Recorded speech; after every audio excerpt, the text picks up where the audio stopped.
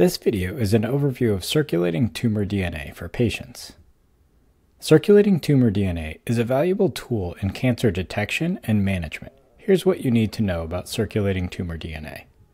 Circulating tumor DNA, also known as ctDNA, originates from cancer cells and is found in the bloodstream.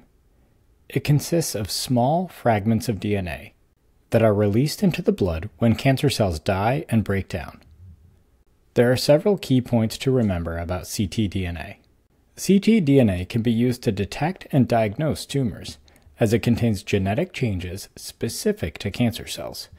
This method can sometimes reduce the need for invasive tumor biopsies. Sometimes ctDNA can help doctors identify specific targeted drugs for patients who may not respond to more typical treatments like chemotherapy. Changes in ctDNA levels can indicate treatment effectiveness. A decrease in ctDNA might suggest the tumor is shrinking. ctDNA tests are highly sensitive and can detect minimum residual disease, also known as MRD, before it's visible on imaging scans like CTs and MRIs.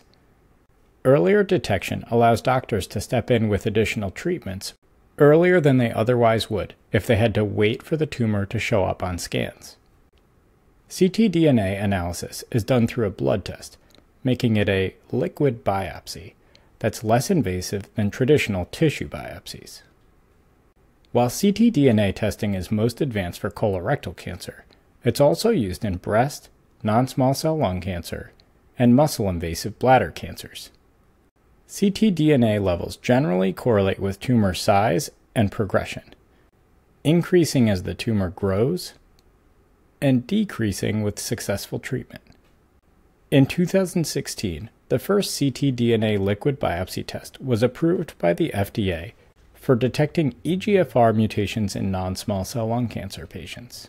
It's important to note that while ctDNA testing is promising, it's not yet widely used for all cancer types.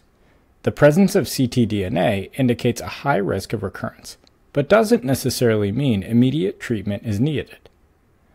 As research continues, ctDNA analysis may play an increasingly important role in personalized cancer care and monitoring. This is not medical advice. Talk to your doctor before making any medical decisions.